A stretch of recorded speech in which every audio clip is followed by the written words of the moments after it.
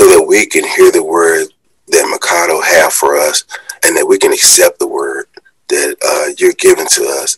Lord, we ask that you speak through Mikado, and that you give him all the words that he needs. In your name we pray. Amen. Amen. You bet. Thank you, sir. Got a couple of new ones on here, and for you new guys, we host a monthly Zoom call the last Thursday of each month, and we use current coaches, retired coaches, and those outside the coaching arena that have a heart for coaches. Those are the people that we use as speakers. Mikado is our third one. As we started this and we started lining speakers up, well, his name obviously is on top of that list. So I think you'll really enjoy him this morning. Our theme this year is unity. And the calls last about 30, 35 minutes. We try and give our speaker as much time as possible, but this is an excellent opportunity for us to network and encourage each other in the word from various locations. Today we have coaches from Kansas City, from the Wichita area, from Dallas, all on the call this morning. We expect a few more. Our speaker will close us out with a word of prayer, and then in the coming days, either Chris Dyer, Mike Breeden, or myself will make contact with you guys and share some more information about Coaches Outreach with you, and to tell you how it can help you personally and how it will help you and your staff. So to give our speaker all the time he needs, I want to say just a few words about him. You saw the bio when we sent out the invite of where he's worked. I met Mikado in the late 90s, I believe. He's from the Kansas City area. I know his parents. He was a good friend to my youngest sister and her family while he was here. So that's how we were introduced. And then we worked together with FCA for several years. His ministry took him to Houston. Now he is at Texas A&M. But enough about all that. What I'm most impressed with when it comes to Mikado, you will never meet a more humble guy than Mikado Hinsen. He comes from good stock. The apple don't fall far from the tree, but an incredible young man. And he's made an impact on coaches and athletes everywhere. If you saw the picture on the invite, a picture is worth 1,000 words. And if you saw that picture, that's Mikado Hinsen. And that's what he brings to the table. So we're real excited and honored that you would share an early morning with us, my brother. And we'll give you the rest of the time, and we'll take it from there. Amen. Well, good morning, everyone. Hope you're doing well today. I told my wife I had an early coaches huddle that I was speaking to, and she said, "How'd that get set up?" I said, "Uncle Milty."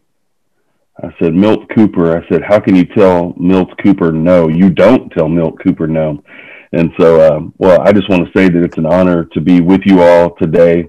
I'm honored and humbled that you would jump on the Zoom. I hope that this ministry that you're a part of has been a blessing to your life. Hopefully it's been an encouragement to your life, and especially during a lot of these times of just distancing and a lot of churches not meeting and things like that. I hope, I don't want to say supplement, but I hope that this is added to your spiritual growth. And so, again, I'm honored and humbled to be here. And I wouldn't be here if it weren't for the man in the top left corner of my screen. That is Milton Cooper. I remember sitting with him. I was a student at Norfolk State University in Norfolk, Virginia, thinking that I was going to be a world famous broadcaster.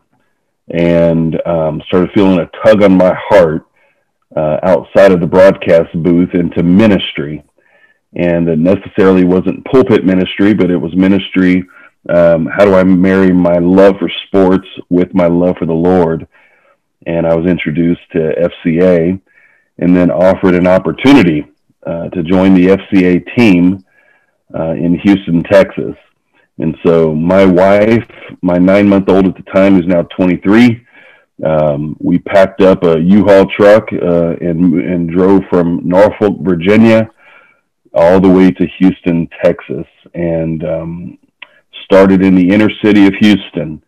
And some of my teeth were cut in ministry there, and some of my most fond memories of ministry were there.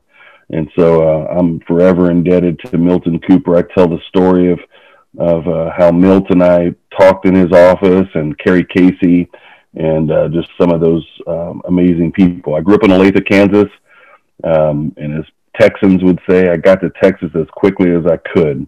But yeah, my parents are still in Olathe. They'll be married 50 years this June, and I'm biracial. My dad's black, my mom is white. And so they got married in 1971 when there was a big frown on faces with interracial marriages. I usually say, and I guess I'll go ahead with you guys, there's usually not a huge smile now, but a little bit more accepted, you know. And I just want to say it's beautiful to see a sea of faces here as well. I believe this is what heaven is going to look like. So as we learn to worship together on earth, we're just literally doing a little precursor to what we're going to be doing for eternity. And so that is really, really blesses my heart. You know, I hear all the time that, you know, I'm going into my 22nd college football season as a chaplain or director of player development, if you're into titles. I mean, whatever that means. My 23rd year of ministry. And people always say, Mikado, you've made it big time, man. You're in the SEC. You're working at Texas A&M. I'm going in my 8th season at A&M, and they're like, man, you guys are doing big things, blah, blah, blah. And it always kind of confuses me in ministry. I hear ministry people say that. And it confuses me because I'm like, well, what makes something big time? What makes where you are big time? Is it the conference? Is it the size of the stadium? Is it the prestige of the school or ministry or university that you're working at? I mean, yes, I may be a little further along from the $24,000 a year that I started with FCA, that I probably could have negotiated to 30, but I was so happy just to take a job. They offered 22. I said, I was hoping 24. They said, great, really fast. And so, but I remember, and let me go backwards just a little bit, guys. I remember standing in Johnston Middle School in HISD with Coach Johnny Simmons. And I remember the talks we would have about the Word of God, and the interactions that he would stop his gym class and say, can you talk to my class right now? Give him a word. I mean, you know, I remember him saying, now you can't leave without praying for my kids now, but we can't close our eyes because I got to keep my eye on them. I said, we'll just act like we're talking because that's what we're doing. And I remember going to speak every Friday at Houston Madison High School, where there was a young high school face looking at me in this hot trailer as my chin's dripping with sweat, named Vince Young, and Courtney Lewis, who was a very good running back here at A&M. And I remember being in this packed trailer sharing the Word of God with these men before they go get on the yellow bus and go to Del Mar Stadium and play a game in HISD. Now that's big time to me. The big time, as Frosty Westering said, is where you make the big time where you are. And I just say that I want to honor you all who are in ministry, those who are coaching, right where you are, smack dab in the middle of where you are, with the group of young people that you have, the people that you're leading. That's big time. That's where the big time is. And so I've been fortunate. I was at the University of Houston for 14 seasons with 4 head coaches. Some may be familiar names: Dana Dimmel, Art Briles, Kevin Sumlin. 2 years with Tony Levine, and then I moved to A&M, was with Kevin, and now going into my 3rd season with Jimbo Fisher. And so, but the mission hadn't changed, y'all. The titles may change, the scenery may change, the salary may change. The mission doesn't change, and that is to shine bright, to make his name known, and he's still saving people, and he's still discipling, and people are still growing in the Lord, and that's the mission. So location may change, but the mission stays the same. And so to be united in Christ, to be his follower, to identify with him is what's big time. And so, yes, we've been stamped, y'all, and we all wear different colors, but it was all the same color of blood that saved us at the foot of that cross. And so I am humbled to be recognized as his. I want to share a story with you. I remember driving back from Kansas City with my family back to Houston in 2013. It was Christmas season. We normally like to drive through the night. I drive through the night. I got my landmarks, leaving Olathe, hitting Wichita, getting on I-35, I-45, just outside of that, going through beautiful Ardmore, Oklahoma. Kevin. So I remember driving through, my family's asleep and my music's playing, and it's me, the highway, the Lord, and some sunflower seeds. And I remember asking God. I remember literally asking God. This wasn't one of those prayers from my heart. It was from my heart to my lips to his ears. And I remember saying, Lord, what do you want for my life in 2014?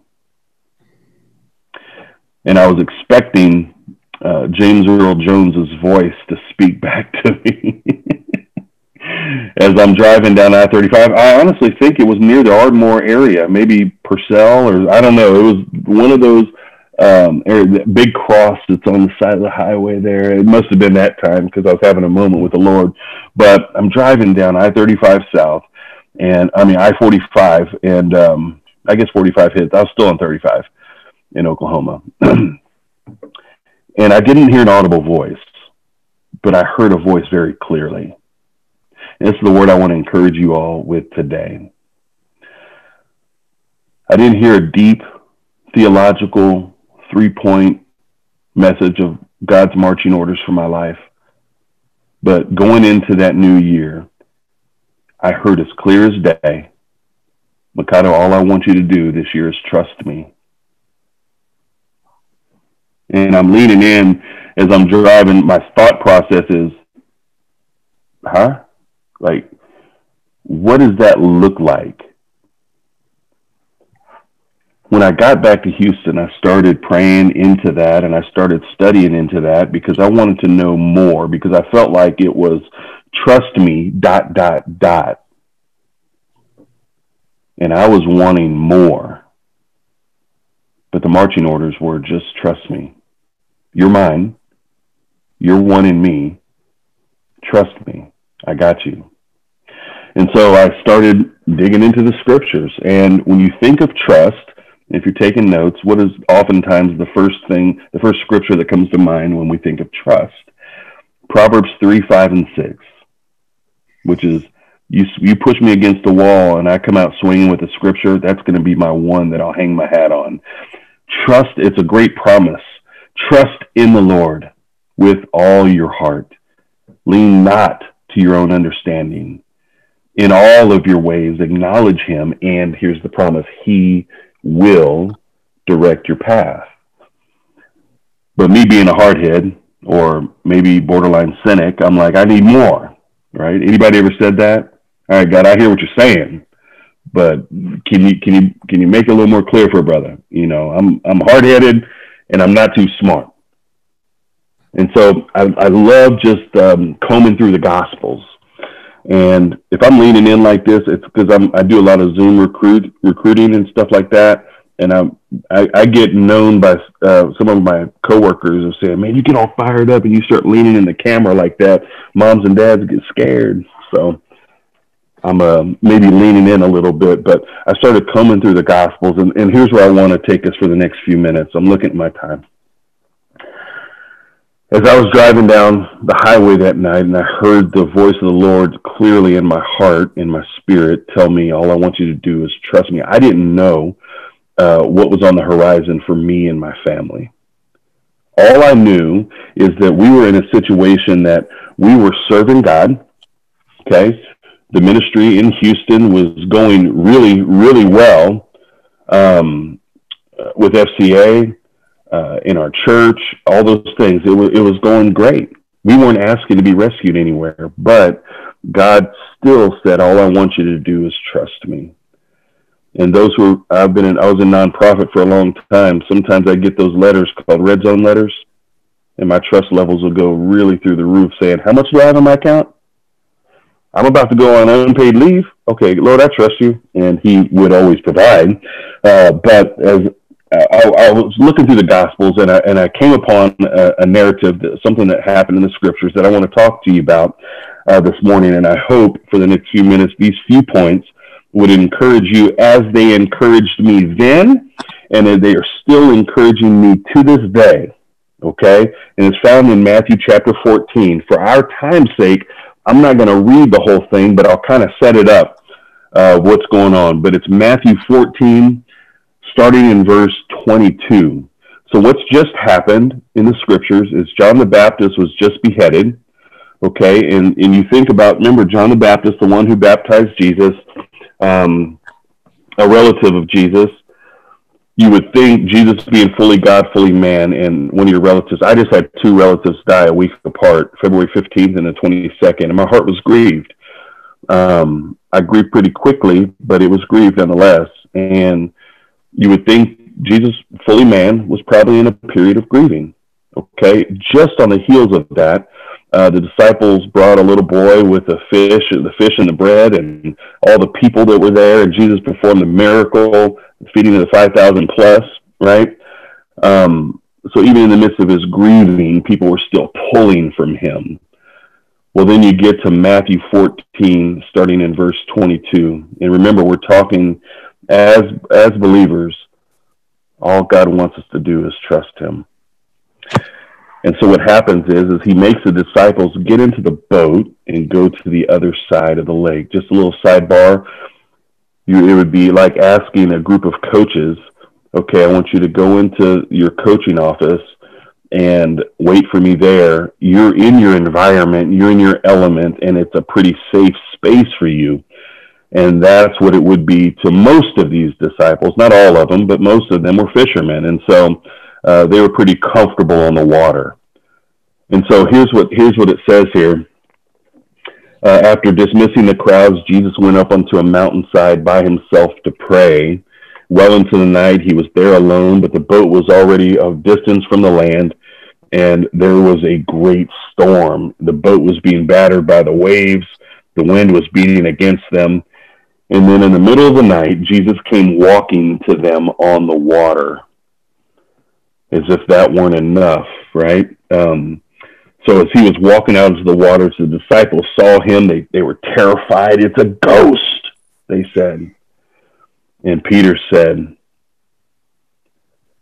Lord, he said, have courage. It's me. Don't be afraid. Peter speaks up. Lord, if it's you, command me to come to you on the water. He said, come.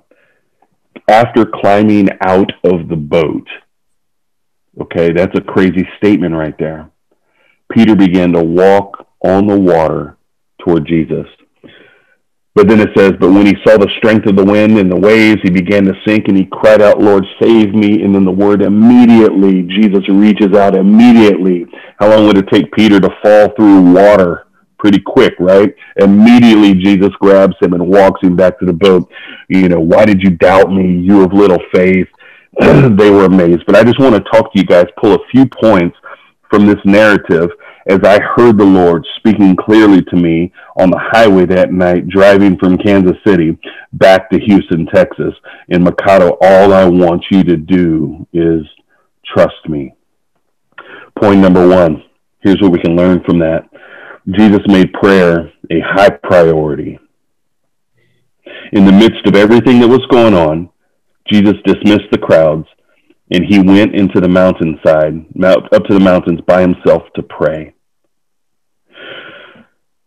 If Jesus, being fully God, had to connect with the Father, how much more ought we? Our communion with A.W. Tozer said, I don't want to butcher this, talking to men about God is a great thing, but talking to God about men is greater still. Leonard Ravenhill said, no man is greater than his prayer life. The pulpit can be used as a shop window to display man's gifts, but the prayer closet allows no room for showing off. You didn't think you get punched in the face by Leonard Ravenhill this morning, did you? Well, I just did, so I figured let him throw one on you as well. Mark 1:35 and said, while it was still early, while it was still dark, Jesus got up and went off to a solitary place where he prayed.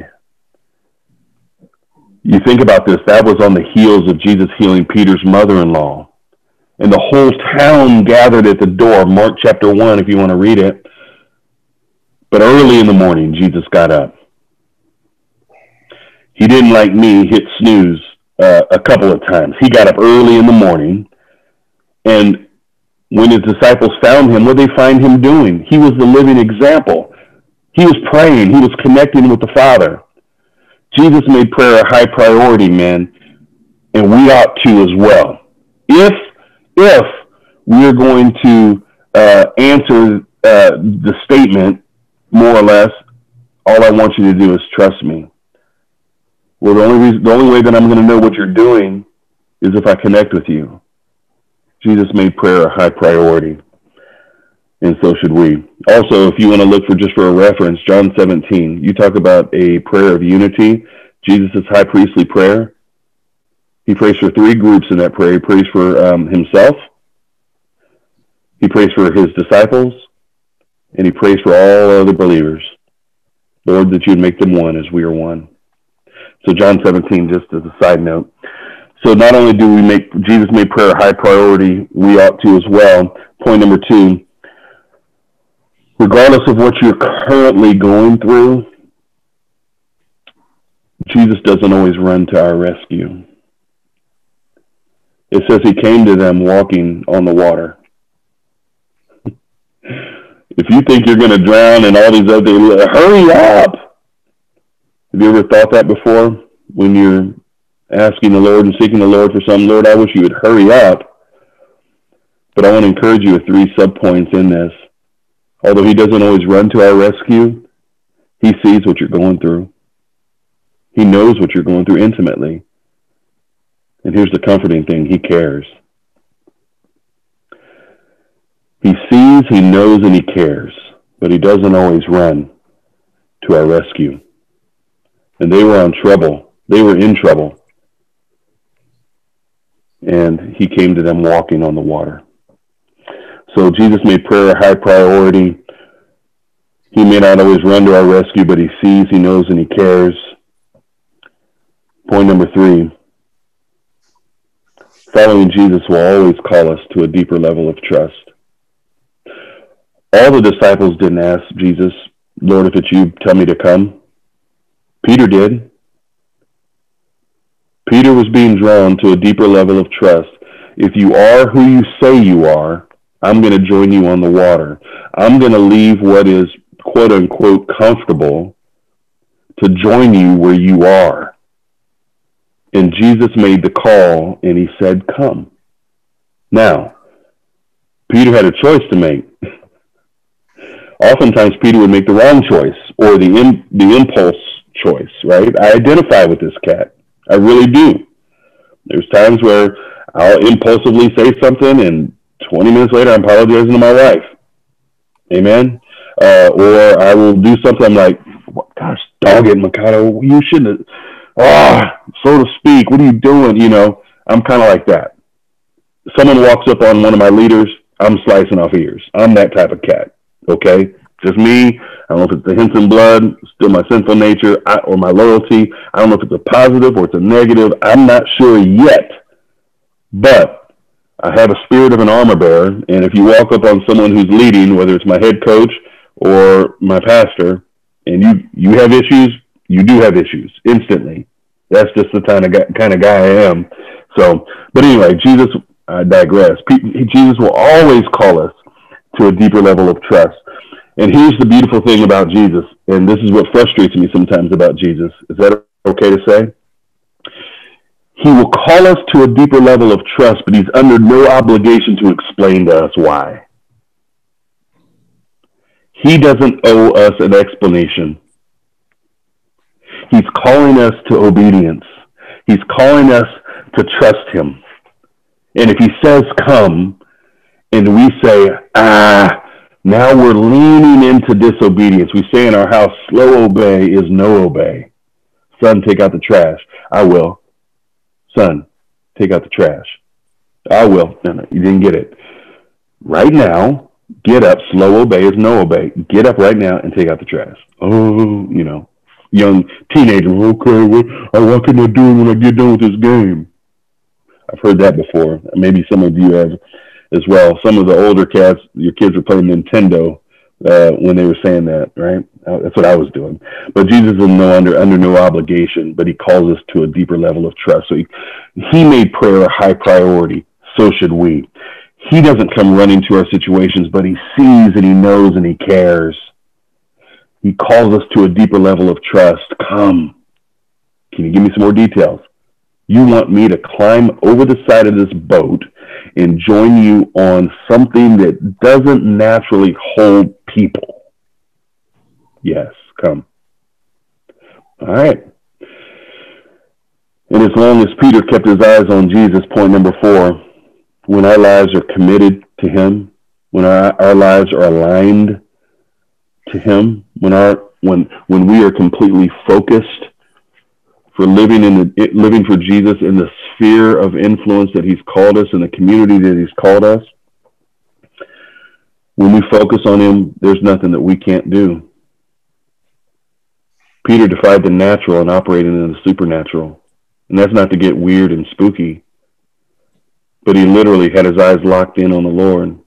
You know how you are. I know how I am. When I am fully in tune with God, don't you feel like you're hearing him clearly?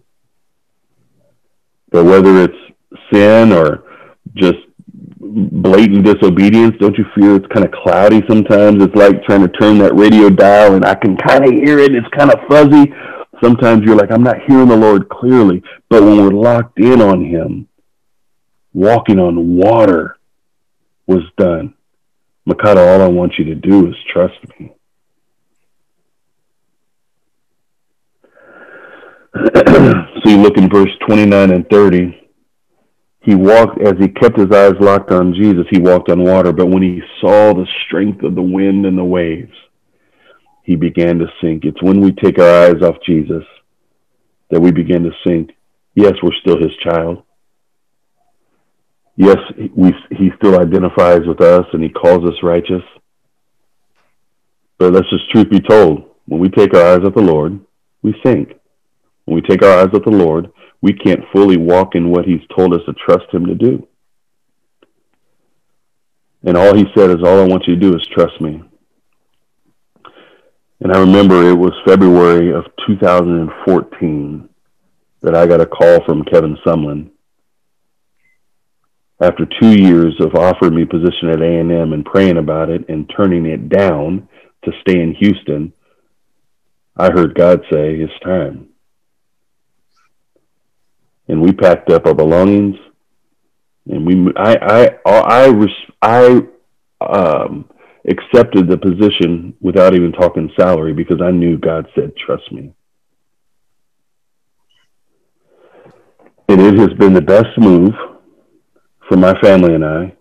It has been the best move. We still have dear friends in Houston. Obviously, we're right down the road. My wife was in Houston last weekend for my pastor's daughter's baby shower. That's how close we're still there. But God said, trust me. And then when I got that phone call to say I'm going to join you at Texas A&M, I had no idea that it would lead up to moments like this, sitting here on Zoom at 6:34 in the morning with a group of amazing men talking about the Word of God. See how God's perfect plan aligns. Henry Blackaby said this in Experiencing God.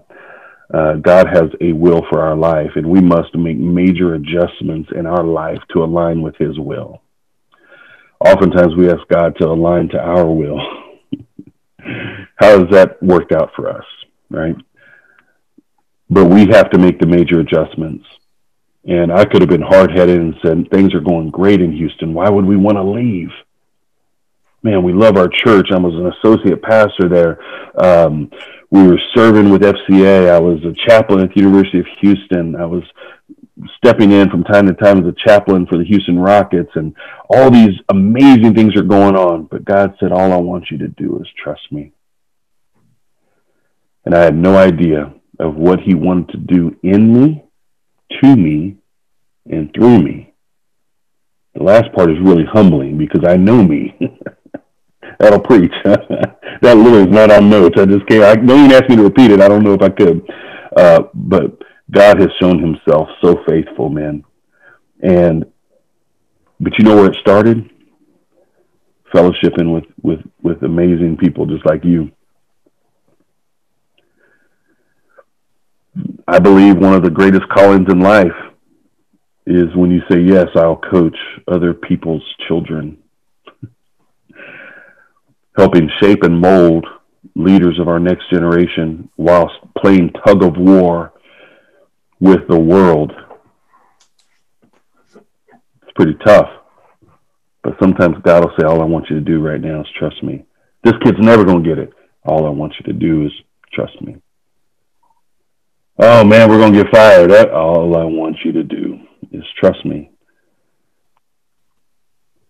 God may not speak audibly, but he will speak clearly, and we have to be in tune with what the Spirit of God is saying to us. And that night, I wasn't some super spiritual moment, but in the stillness of driving down that highway, I heard God say, all I want you to do is trust me. And through study and through leaning on him, depending on him, one time I just tried to climb out of the boat. I'm a person of habit and comfort. Trust me. I've had 2 jobs since college, FCA, from 98 to 14, and Texas A&M, 14 to now. I'm one of those guys. I develop roots, but I got to make sure I don't cross over the line of just getting complacent and too comfortable. But I also need to make sure that I'm not at the point where I'm always unsettled and always looking for the next thing. I got to find my spot in him, where I know that I'm still trusting and leaning and depending on him, and it's not in my own strength. And so, brothers, I wanted to jump on this morning just to hopefully give you a shot in the arm. Is that too soon with a lot of the vaccines that are going on? Getting mine tomorrow, by the way. But I wanted to come by and encourage you as I have been encouraged. Okay. I'm going to get up, and we got staff meeting here in two hours, and we're going to be hitting the grind of things, and you're either going to be in an office or you're going to be doing Zooms and things like that. But leave room for God to speak to you. Leave room for God to whisper to you of what he wants your marching orders to look like. And the only way that we can do that, one, we're his, and we're united with him as one. And so, brothers, I'm honored to jump on with you today. I hope and pray that this word encouraged you. Look, I'll just let you guys know, look at my notes. It's kind of how I operate. There was no wasn't an iPad, and when I preach at a church, I may slide through an iPad, but when I'm with you guys, we just get grimy, okay? We just get back into it, straight pen to paper. That's how we operate, and that's how we roll. So God bless you all. Thank you so much, man, for letting me join you today. It was truly my honor to be among you. Would you pray for us, please? Sir? Would you pray for us, please? Absolutely. Father, we love you. God, thank you for loving us. We don't deserve it.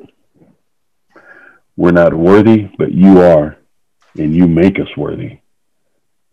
Father, I pray that you allow us to be men who would shine bright. Matthew 5:16, that people would see our good works, but glorify you, God, who's in heaven. Father, I pray in Jesus' name that God, as we break this huddle and say 1, 2, 3, break, we got to play. And God, you would allow us, whether it be in the Dallas area, the state of Kansas, wherever it might be, that God, we would carry out your orders. And God, that we would lean, trust, and depend on you for our next breath and for everything that we are and am. Father, I pray right now that, God, that we would make prayer a high priority. That's the point I want to hit, God, in this prayer, is that, God, we would learn to connect with you. So, Father, I pray that your hand of blessing be upon Coach's Outreach. I pray that, God, you be with these men. And this has been literally just an iron sharpening iron moment. We've come together to encourage one another and to give your name the great glory. We love you, God. Anything that is concerning us right now, health issues, family issues, financial issues, anything like that, God, I pray that we would be able to lay them at the foot of the cross, and that, God, we would say, we trust you. We trust that you see, you know, and you care, and you will take care of it. And so, Father, we just ask you to go before us today. We love you because you first loved us. In Jesus' name, amen. Amen. Thank you so much, man. That was outstanding. Amen. And that's the best part of our day is going to be these 20 minutes that we were able to spend with you this morning. So I will tell LaWanda and Galen that I saw you. I'll get word to your parents. And the next time you're in KC, we're going to go eat. Listen, I battle this all the time. There's Texas people on here. Oh, Texas barbecue. And look, I get it. But I do miss my burn ends, and I miss it. I made a burger last night, and I put my my Joe's barbecue sauce that my dad sent to me on that burger. So, yes, I don't need to pray about it. Yes, the answer is yes. And I'll say this, guys, things like this are unbelievable. Keep it going every week. We're on